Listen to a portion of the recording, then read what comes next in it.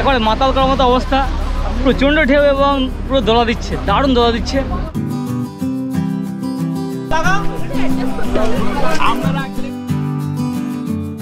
Nice to spend time with you, খুব ভালো লেগেছে, এরকম একটা বন্ধু পেয়েছি আমরা।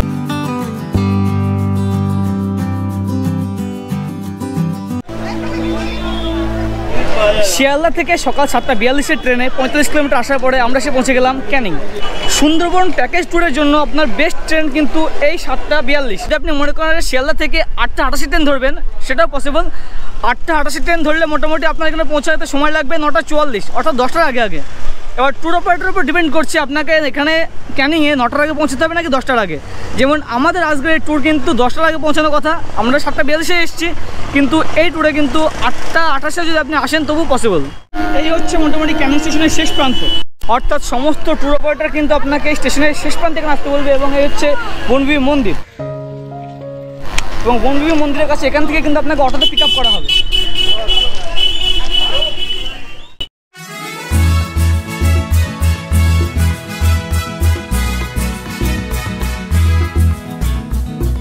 তো ক্যানিং স্টেশন থেকে আপনি অটোতে আসবেন এবং আসার পরে অটো আপনাকে নামিয়ে দেবে সোনাখালী ফেরিঘাটের কাছে। এবং এই হচ্ছে এক্স্যাক্ট যে সোনাখালী ফেরিঘাটের লোকেশন, এটা পাবলিক ফেরিঘাট, এবং তার পাশে হচ্ছে আমাদের বোট দাঁড়িয়ে আছে, সবুজ সাথে আমরা উঠবো।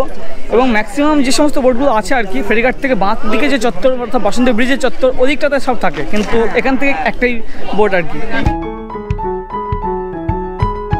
বোটে ওঠা মাত্রই আমাদের কাছে সকালের টিফিন এসে হাজির।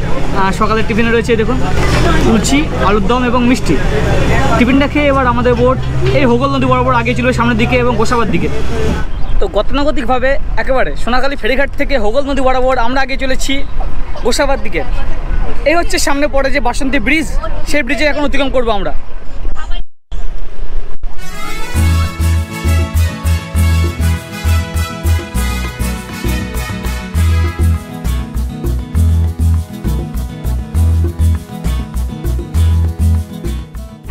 বর্ষায় সুন্দরবন, এটাই মাধুর্যতা।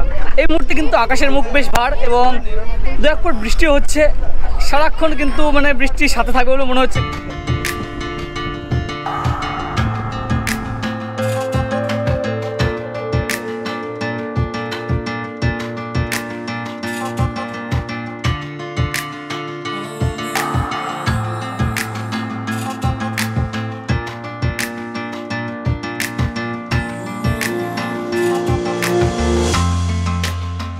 হোগল নদীকে ছেড়ে আমরা করতল নদী দিয়ে চলেছি গোসাবার দিকে আগিয়ে।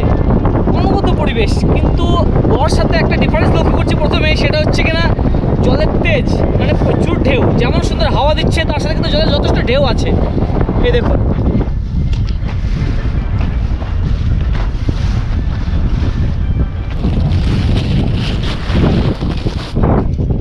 এই হচ্ছে চিংড়ি পকোড়া, মানে গোসাবা ঢোকার আগে আগে চিংড়ি পকোড়া সে হাজির। আমরা এই অনবদ্য প্রকৃতির মাঝে চিংড়ি পকোড়াটাকে উপভোগ করছি আর কি। কেমন লাগছে? একদম।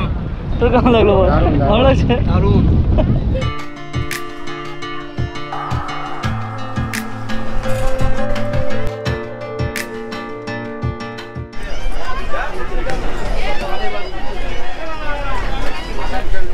এই হচ্ছে গোসাবা, আমাদের ফার্স্ট হল্ট আজকে। এবং এখানে দর্শনীয় দুটি জায়গা সকলেরই পরিচিত, এক হচ্ছে বেকন বাংলো এবং দুটি হচ্ছে হ্যামিল্টন সাহেবের বাংলো।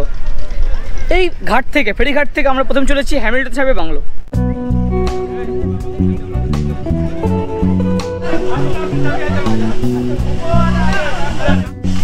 এই হচ্ছে গোসাবায় আমাদের আজকের প্রথম গন্তব্য হ্যামিল্টন সাহেবের বাংলো। স্কটল্যান্ডের বিখ্যাত ব্যবসায়ী স্যার ড্যানিয়েল হ্যামিল্টন, তিনি কিন্তু বাংলাকে তার দ্বিতীয় বাড়ি বানিয়েছিলেন এবং প্রায় 9000 একর জমি সুন্দরবন এলাকা তিনি কিনেছিলেন এবং এখানে তার জমিদারি প্রতিষ্ঠা করেন। শুধু জমিদারি প্রতিষ্ঠা না, সুন্দরবন এলাকার আশেপাশে চত্বরের মানুষের জন্য কিন্তু তিনি প্রচুর উপকারও করেন, তাদের উন্নয়নের ব্যবস্থা করেন। তিনি এই যে বাংলো, হ্যামিল্টন সাহেব বাংলো, এখানে তিনি থাকতেন এবং তার উন্নয়ন দেখার জন্য তিনি কিন্তু গান্ধীজি এবং রবীন্দ্রনাথ দুজনকে চিঠি লিখে নিমন্ত্রণ করেন। এবং গান্ধীজি না আসলেও রবীন্দ্রনাথ কিন্তু 1930 সালের পরবর্তী 1932 সালে এসেছিলেন। সেটা কিনা বেকন বাংলো। এখান থেকে অনেকটা হেঁটে যেতে হবে গোসাবা যে বাজার, সে বাজার পেরিয়ে হচ্ছে বেকন বাংলো। এবার আমরা সেখানে যাব। এই হচ্ছে গোসাবা বাজার, অর্থাৎ হ্যামিল্টন সাহেবের বাংলো দেখার পর আমরা চলে এসেছি বেকন বাংলো, এবং মাঝখানে প্রায় 10 থেকে 15 মিনিট আপনাকে ভালোভাবে হেঁটে যেতে হবে। একটুখানি আগে গিয়ে হচ্ছে গোসাবা পুলিশ স্টেশন, এবং তারপরে আগে গিয়ে বেকন বাংলো। এই হচ্ছে গোসাবা থানা, এবং থানার সামনে যে রাস্তা সেই পথে আগে যেতে হবে।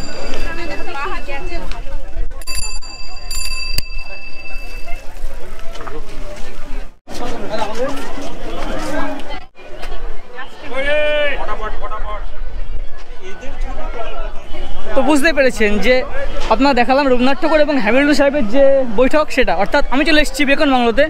এখনও কিন্তু বেকন বাংলোতে টিকিট প্রাইস হচ্ছে 5 টাকা জনপ্রতি, এবং এই যে আপনাকে দেখাবো আমি আগে চলেছি, এই হচ্ছে বেকন বাংলো।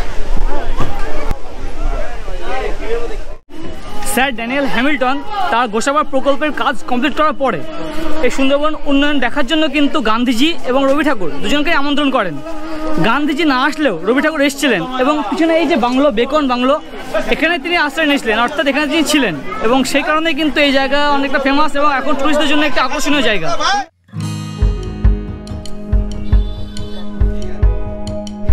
এই ছিল বেকন বাংলো, মানে এখানে টুরিস্ট আনাগোনার কারণে কিন্তু টিকিট নিচ্ছে এবং যথেষ্ট সাজিয়ে গুছিয়ে রেখেছে। প্রচুর টুরিস্ট, হিলসা উৎসবেও কিন্তু প্রচুর টুরিস্ট।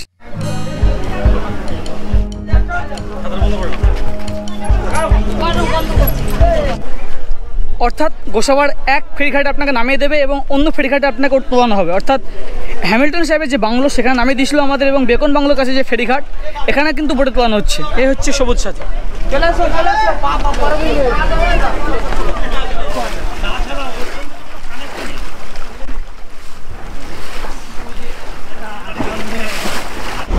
এই হচ্ছে দুপুরের খাবারের সময়। খাবারে রয়েছে ভাত, ভেজ ডাল, বেগুন ভাজা, এ হচ্ছে ইলিশের মাথা দিয়ে প্রচুর তরকারি, এবং যেহেতু ইলিশ উৎসব সেই কারণে 2 রকম ইলিশের আইটেম। এ হচ্ছে ইলিশ ভাপা এবং দই ইলিশ।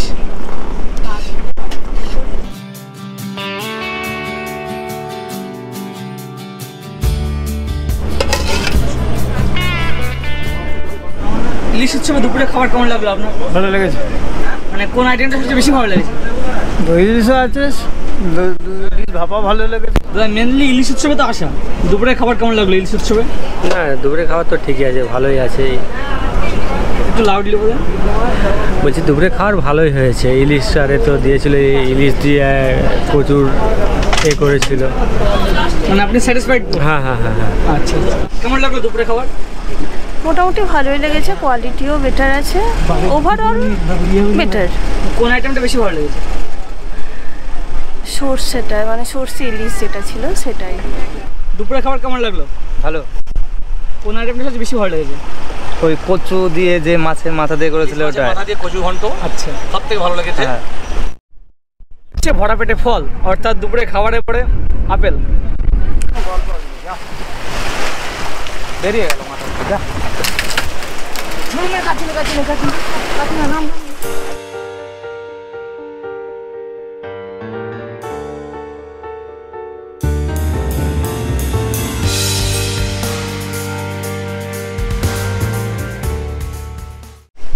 এখন বৈকাল 4:50, অর্থাৎ প্রায় 5টা, এবং ফাইনালি আমাদের নামিয়ে দিল পাখিরালয়, এবং আমরা এখন চলেছি পাখিরালয়, আমাদের যে হোটেলে রাখা হবে সেদিকটাতে।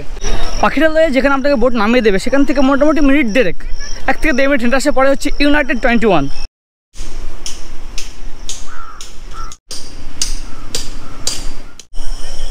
ইউনাইটেড 21-এর এই হচ্ছে 104 নম্বর রুম। ঢোকার পরে আপনার চোখে পড়বে কিং সাইজ বেড। এই হচ্ছে বেড, ডবল বেড, এবং এপাশে রাখা আছে টাওয়েল, অবভিয়াসলি ব্ল্যাঙ্কেট, আপনার পিলো সহ। এপাশে একটি জায়ান্ট মিরর, এপাশে আলমিরা আপনাদের লাগেজপত্রগুলি সুন্দরভাবে রেখে যাওয়ার জন্য।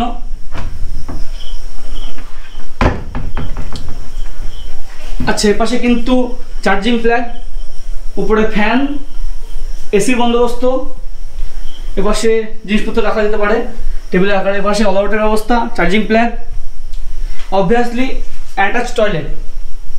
এই হচ্ছে attach toilet, western style, geyser, ভেতরে মিরর, বেসিন, যেমন হয় আর কি শাওয়ার টাওয়ার দিয়ে। খুব সুন্দর, মানে খুব সুন্দর পরিপাটি করে সাজানো একটি রুম, ডবল বেডের ডবল শেয়ারিং রুম।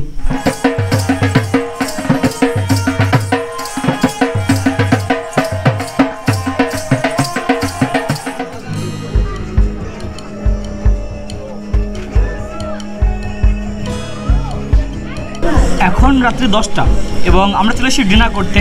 ডিনারে রয়েছে ভাত, ডাল, ফ্রেঞ্চ ফ্রাইজ অর্থাৎ আলু ভাজা এবং মটন কষা, আর তার সাথে তো স্যালাড আছেই।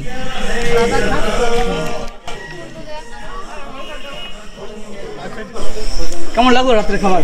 রাতে খাওয়া তো খুবই ভালো, সকালবেলার খাওয়া ভালো ছিল, দুপুরবেলাও ভালো ছিল, রাত্রিবেলাও ভালো। কোনটা বেশি ভালো লাগলো? Mutton, obviously Bengali mutton, it's very good, tasty. Good morning from পাখিরালয়। সুন্দরবন ভ্রমণের আজকে আমাদের দ্বিতীয় দিন। আজকে আবারও আমরা পাখিরালয় নাইট স্টে করার পরে বোটে উঠবো এবং আজকে কিন্তু আমরা ডিপ যে জঙ্গল অর্থাৎ যে জঙ্গল সাফারি সেটা আজকেই হবে। বোটে ওঠার পরে আমরা প্রথমে যাবো সজনেখালি এবং তারপরে জঙ্গল থেকে বার হয়ে যাবো।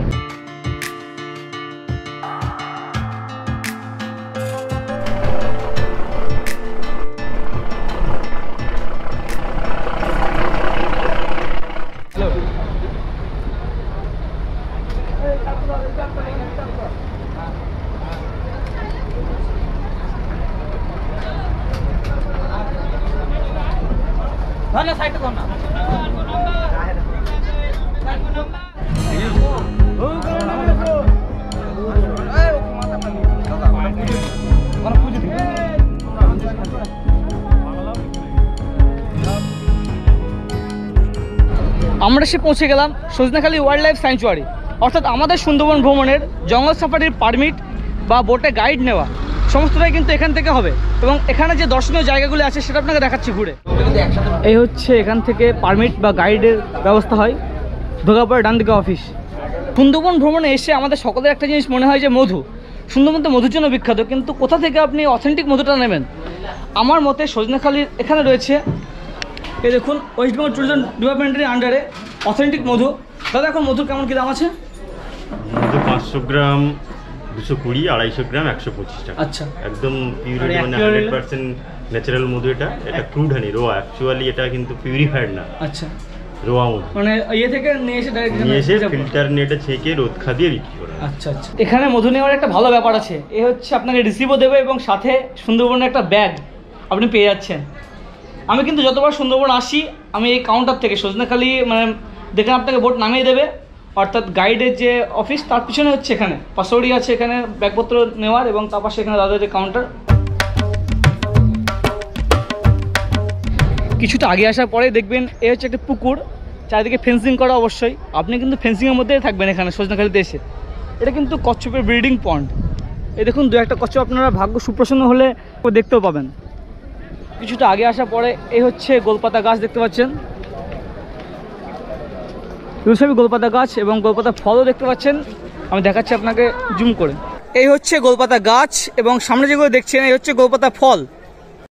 সজনেখালিতে খাস করে দেখার কিছু না, এখানে রয়েছে একটি ওয়াচ টাওয়ার এবং ওয়াচ টাওয়ারে যাওয়ার জন্য এই হচ্ছে ফেন্সিংয়ের মধ্যে দিয়ে যাওয়া, যার বাঁদিকে একটি পুকুর যেখানে কিন্তু আপনার ভাগ্য সুপ্রসন্ন হলে কুমিরও দেখতে পারবেন এবং গোলপাতা গাছগুলো দেখবেন, গোলপাতা ফলও দেখবেন। এবং ডান দিকে যে পুকুর এখানে কিন্তু কচ্ছপ দেখতে পাবেন, অনেকটা মাথা চাড়া দিয়ে উঠবে। এই হচ্ছে সেই ওয়াচ টাওয়ার, প্রচুর টুরিস্ট, মানে একেবারে গাঁতি আপনাকে উঠতে হবে, নামতে হবে এবং উপর থেকে ভালো ভিউ পাওয়া যাবে।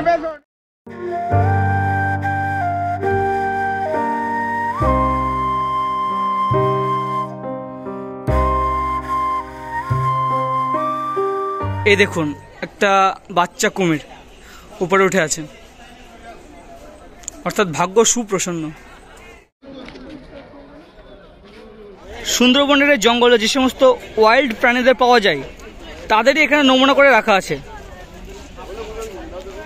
অবভিয়াসলি রয়্যাল বেঙ্গল টাইগার, হরিণ সহ বক, বিভিন্ন পাখি এরকম করে এখানে নমুনা করে রাখা আছে এই সজনেখালিতে।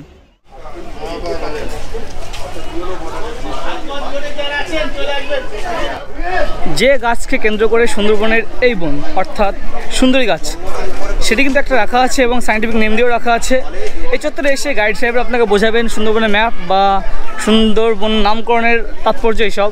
এরপরে আগিয়ে গিয়ে কিছুটা আপনাকে শ্বাসমূল বা ঠিসমুলগুলো দেখাতে পারবো এবং তারপরে আবার বোটে উঠে পড়া।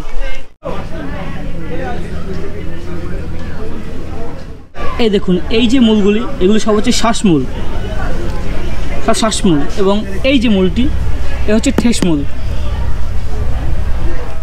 এই দেখুন আবারও সামনে কিছুটা আগে এসে দেখতে পেলাম গোসাপ।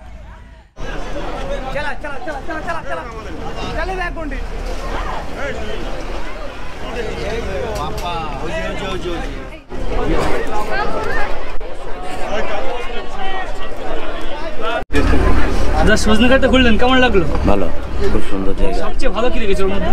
ওর মধ্যে দেখলামই তো খালি কুমির, আর তো কিছুই দেখতে পারলাম না। ওয়াচ টাওয়ার উঠেছিলেন? উঠেছিলাম। চারিদিকে ভিউটা কেমন লাগলো? ভিউটা হচ্ছে দারুণ।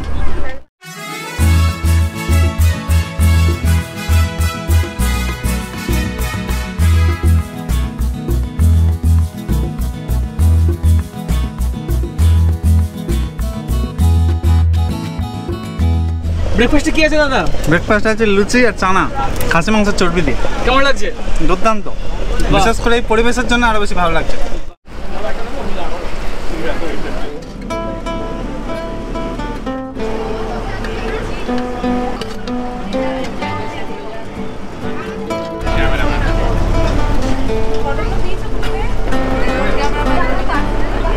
এবং আমরা এখন প্রবেশ করছি সুধন্যখালী খালে, অর্থাৎ আমাদের পরবর্তী গন্তব্য কিন্তু সুধন্যখালী।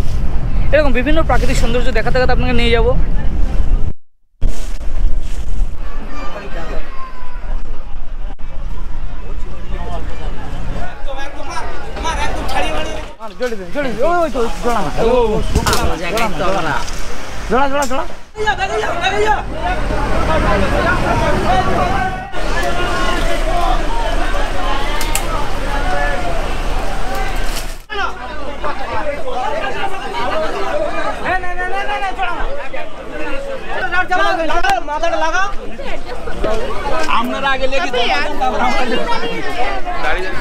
সুধন্যখালীতে আগে এক ঘাটে বোট এসে দাঁড়াতো, নামিয়ে দিত এবং অন্য ঘাটে এসে উঠতে হতো, কিন্তু এখন এক ঘাটে কাজ চলার কারণে কিন্তু একই ঘাটে ওঠানামা, ওই জন্য ঘাটে বোট বেড়াতে মোটামুটি আধা ঘন্টা লেগে গেল এবং প্রচুর হই হট্টগোল, প্রচুর টুরিস্ট তো সেই কারণে।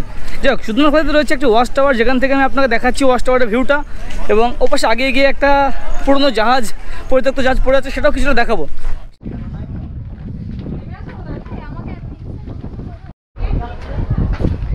এই হচ্ছে ওয়াচ টাওয়ারের মাথায় চলে এসেছি আমরা, এবং ওয়াচ টাওয়ার এখান থেকে এই দেখুন বর্ষার রূপ দেখুন পুরো আলাদা।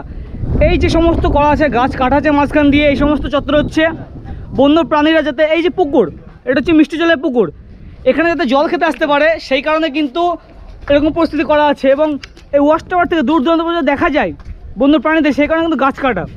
এবং এখন বর্ষাতে চারিদিকে জলের টইটুম্বুর, পুকুর জলে ভর্তি, এবং যে রাস্তা গাছ কাটা অবস্থায় সেগুলো কিন্তু জলে ভর্তি। আরেকটা জিনিস আপনাকে দেখায়, এই হচ্ছে সার্ভেলেন্স ক্যামেরা, অর্থাৎ কোন জীবজন্তু আসছে বন দপ্তর থেকে কিন্তু এখানে ভিডিও রেকর্ডিংটা করে আর কি। এই হচ্ছে ব্যাপার, মানে এখানে এসে বন্য জীবজন্তু দেখা পাওয়াটা কিন্তু একেবারে সোনায় সোহাগার মতো ব্যাপার। আপনি যদি অনেকক্ষণ যদি ওয়াচ টাওয়ারে দাঁড়িয়ে থাকেন নিরিবিলি অবস্থায়, তাহলে কিন্তু দেখা পেতে পারেন, কিন্তু এখন যে ভিড়ভাড়টা দেখা পাবেন না। আবারও সে একই কথা, যেহেতু আমরা ওয়াইল্ড জোনে আছি, অর্থাৎ এই যে ফেন্সিংয়ের বাড়ি কিন্তু ওয়াইল্ড জোন, ওই কারণে মানুষের হেঁটে যাওয়া যে পথ, তার পাশে একেবারে স্ট্রং ফেন্সিং, দেখুন একেবারে লোহার ফেন্সিং করা আছে। এবং আমরা কিছুটা আগে ছিল যে আপনাকে বললাম না যে পরিত্যক্ত জাহাজ আছে, সেটা কিছুটা দেখিয়ে নিই। এবং যাওয়ার সময় যে গাছপালাগুলি আছে তার বিভিন্ন সায়েন্টিফিক নেম দিয়েও এখানে উল্লেখ করা আছে। দেখুন এই যেমন গর্জন গাছ দিয়ে ভালো করে ডিটেলস সায়েন্টিফিক নেম দিয়ে উল্লেখ করা আছে, পিছনে গর্জন গাছ এরকম। এই দেখুন শুরুতে আপনাকে বলছিলাম না যে এক ঘাটে নামিয়ে আরেক ঘাটে তোলা হয়, কিন্তু এরপর থেকে কাজ শুরু হয়ে গেছে, মানে কাজ চলছে বর্তমানে, সেই কারণে কিন্তু এখানে বাঁশ দিয়ে নো এন্ট্রিও করা আছে, যাওয়া যাবে না, নাহলে আমি প্রত্যেকটা জাহাজটা আপনাকে দেখাতে পারতাম। যদিও আমার কাছে পুরোনো ক্লিপ আছে, আমি আপনাকে দেখানোর চেষ্টা করছি, আপনি দেখে নিন। সুধন্যখালী ওয়াচ টাওয়ার ঘুরে আসতেই হাতে চলে এলো পকোড়া, পেঁয়াজের পকোড়া।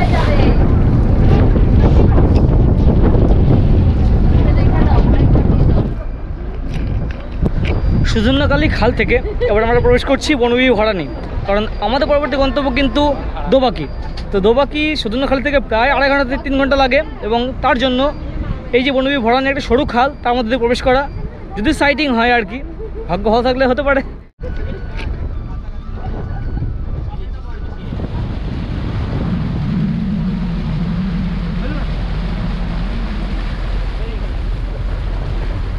এই হচ্ছে সেই হেতালের জঙ্গল।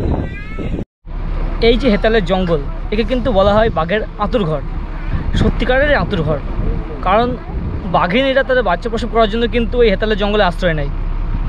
কারণ কি, হেতালের জঙ্গলের যে বর্ণ অর্থাৎ সবুজ এবং হলুদ, বাঘের যে ডোরাকাটা বর্ণ তার সাথে অনেকটা ম্যাচ করে যায়। এবং হেতালের গাছ যেটা অনেকটা ছাতার মতো, এবং বাইরে থেকে ভিতরে দেখা যায় না, কিন্তু ভিতর থেকে বাইরে ভালোভাবে দেখা যায়। তো এখানে বাঘরা অনেকটা সুরক্ষিত বোধ করে, সেই কারণে কিন্তু বাঘিনীরা হেতাল জঙ্গলে বাচ্চা প্রসব করে।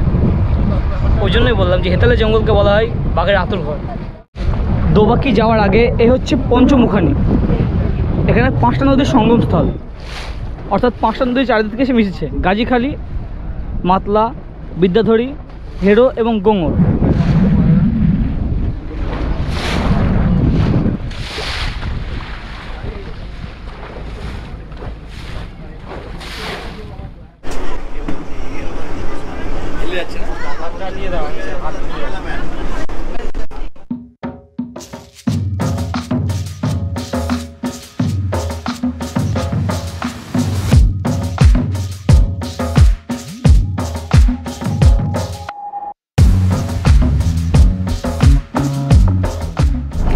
গতানুগতিকভাবে আমরা এসে পৌঁছেছি পঞ্চমুখানি পরে দোবাকি, এবং দোবাকির কাছে দোবাকি নামার আগে আমরা দুপুরে লাঞ্চটা সেরে নিই। আজকে লাঞ্চে আছে ভাত, ভেজ ডাল, ইলিশ ভাজা, পুঁই ইলিশ এবং আলু দিয়ে একটি মালিশ এবং দই ইলিশ। কেমন লাগলো দাদা দুপুরে খাবার? দুপুরে খাবার অসাধারণ লেগেছে, একদম বাড়ির মতো খাবার। মানে এখন ফ্যামিলির সাথে মনে হচ্ছে খাচ্ছি, একদম স্পেশালি ইলিশ উৎসবে এসে একদম ফুললি স্যাটিসফাইড। প্রথম দিন কেমন লেগেছিল? প্রথম দিনও ভালো, আজকেও ভালো, কোনো তুলনা হয় না। আচ্ছা, আর হলিডে ডেস্টিনেশনের অ্যারেঞ্জমেন্ট কেমন লাগছে আপনার? ভালো, অল ওভার প্যাকেজের মধ্যে এনাফ, মানে স্যাটিসফাইড?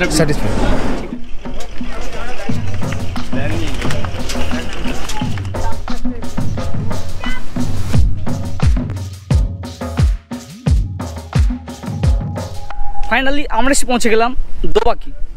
এই দোবাকি কিন্তু সবাই জানেন আপনারা ক্যানোপি ওয়ার্কের জন্য বিখ্যাত। অর্থাৎ ম্যানগ্রোভ জঙ্গলের উপর দিয়ে আপনি কিছুটা হেঁটে যাবেন, প্রায় 1/2 কিলোমিটার, বেশ ভালো লাগবে।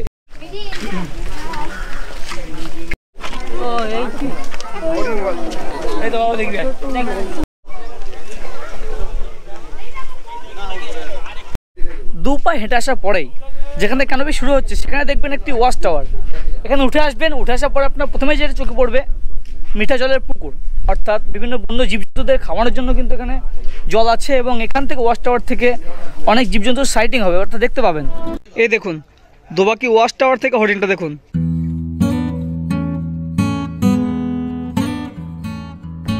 ওয়াচ টাওয়ারের পরে এই হচ্ছে ক্যানোপি ওয়াক।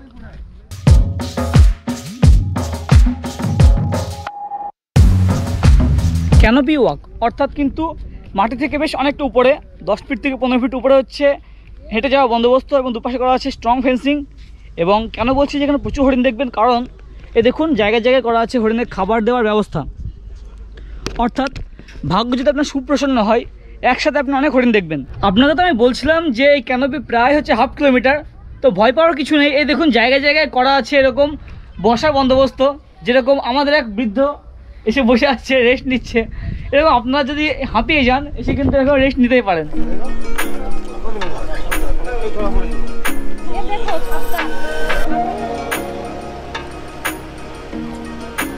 এবারও ভাগ্য সুপ্রসন্ন, দোবাকির কাছে দেখা মিলল এক ইয়া বড় কুমিরের।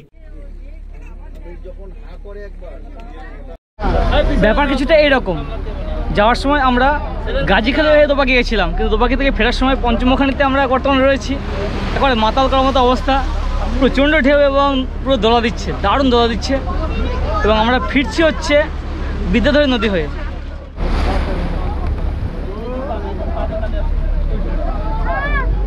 প্রচুর প্রচুর প্রচুর দোলা দিচ্ছে, প্রচুর প্রচুর দোলা দিচ্ছে। কেমন লাগছে? কেমন লাগছে? একদম আমার আর ঢেউ লাগবে না।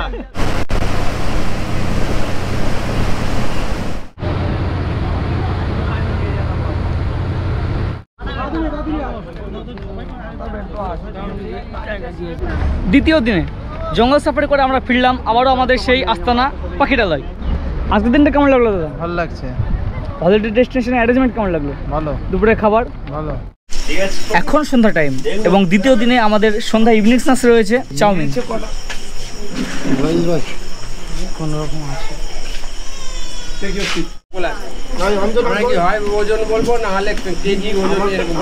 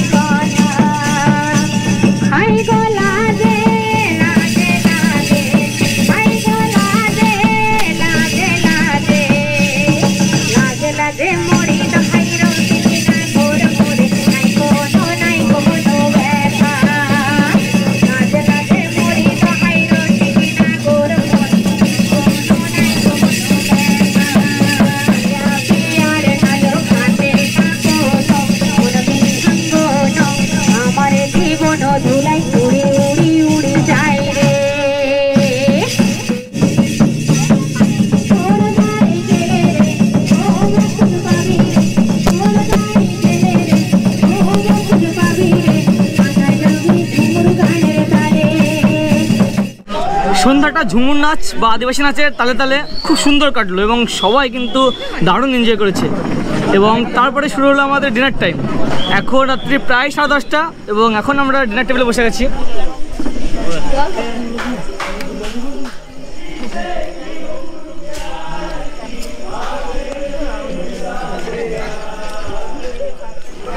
এই 2 রাত 3 দিনের সুন্দরবন ট্যুরের দ্বিতীয় রাত্রে আজকে আমাদের ডিনারের মেনু হচ্ছে ফ্রাইড রাইস এবং চিলি চিকেন। টেস্ট করি এবং তারপরে দাদার সঙ্গে রিভিউ নেবো কেমন কি লাগে না লাগে অবশ্যই আপনাকে জানাবো। দাদা রাতের ডিনার কেমন লাগলো? নিঃসন্দেহে সব কিছু ভালো ওভারঅলে। মানে চিলি চিকেনটা কেমন লেগেছে? ভালো, ওভারঅলে সব কিছুই ভালো। আর আজকে সারাদিন ট্যুর কেমন লাগলো?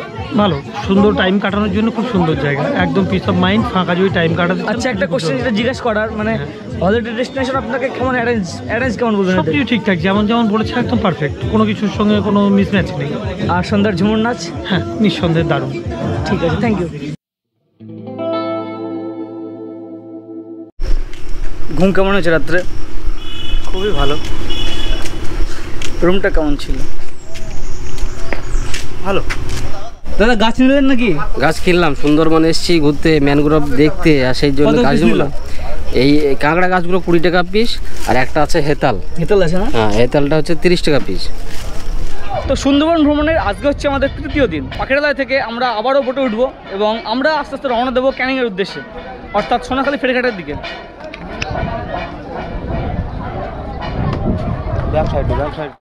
দেখুন, বোটের উপরে তো বসে বসে চারিদিকে দেখানো, সেটা তো অবশ্যই দেখিয়েছি আপনাকে, কিন্তু বোটের নিচেও তো আপনাকে একাধিকবার দেখিয়েছি। সে একই রকম ব্যবস্থাপনা। এখানে উপরে যেন আপনারা রেস্ট নেওয়ার চিন্তা ভাবনা করবেন, নিচে এসে এখানে রেস্ট নিতে পারেন। দেখুন দাদারা সব আছেন আর কি, এরকমভাবে বেডের বন্দোবস্ত, এখানে এসে শুয়ে বসে রেস্ট নিতে পারেন। এবং এর পিছন দিকে হচ্ছে ইঞ্জিন এরিয়া এবং কিচেন সেকশন। ইচ্ছা এখন কাজ চলছে একদম।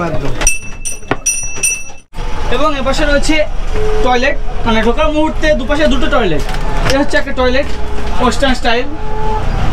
হ্যাঁ, মুড়ি না না মুড়ি নয়, লঞ্চ থেকে দিয়েছিল হচ্ছে লুচি আর আলুর দম, আর আমরা কিনে নিয়ে এসেছি মুড়ি আলুর দম নিয়েছি লঞ্চের, আর এই চানাচুর আছে।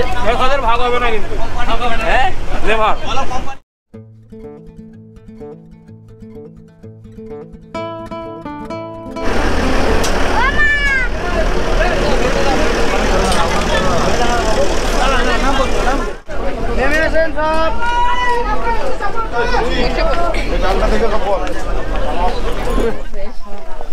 অনেক ভেতরে মাঠে আল দিয়ে যাচ্ছে।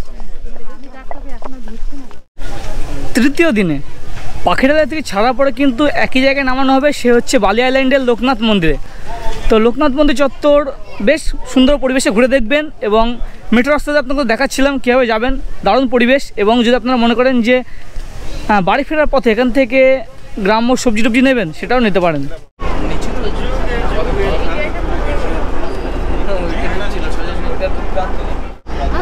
হয়ে গেছে না না বিরিয়ানি খাই না।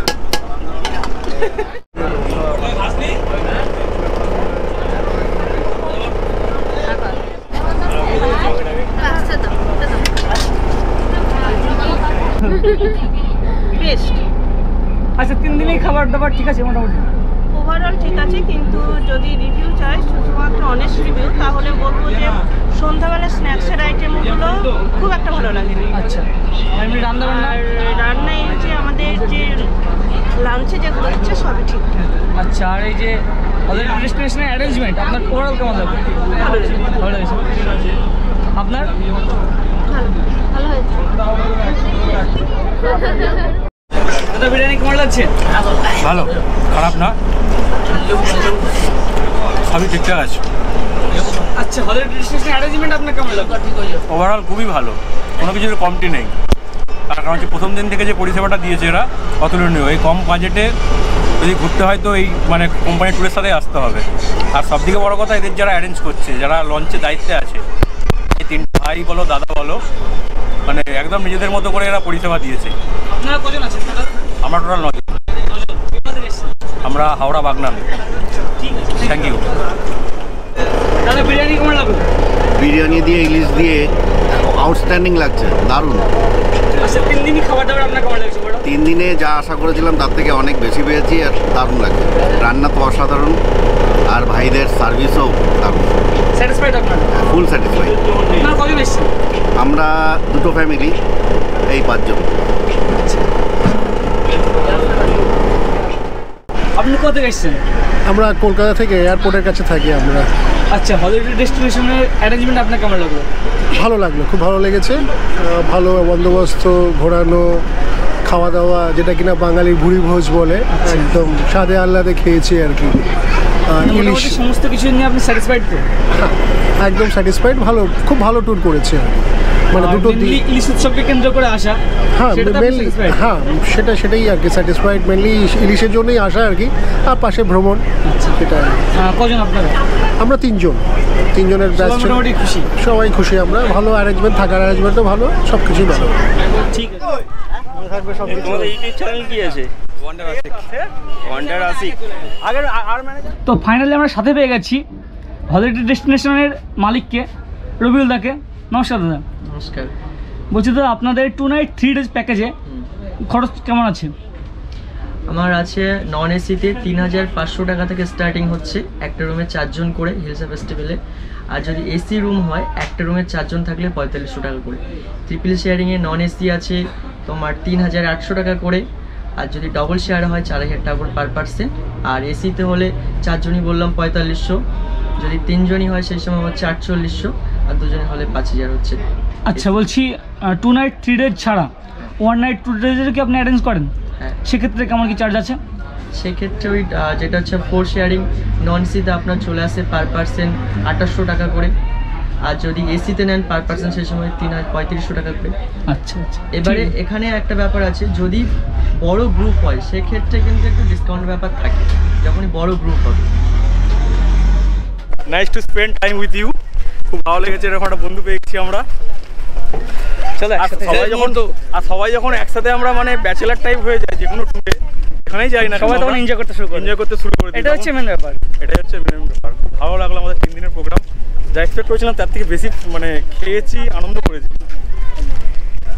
মানে যদি আপনারা পার্ট করে আসেন, এসে যদি ফ্যামিলি অ্যাড হয়ে যান না, তাহলে দারুণ এনজয় করবেন। না আমরা কিন্তু কিভাবে 3 দিন কেটে গেল বুঝতে পারিনি, যে ও অন্য জায়গা থেকে এসেছে, আমরা অন্য জায়গা থেকে এসেছি, কথা বলবো না, তাহলে এনজয় করতে পারবেন না একদম। কিন্তু এসে নিজেদের মতো করে নিতে হবে 30 জন 35 জনে, তাহলে 3 দিনে অফুরন্ত এনজয় করবেন একদম।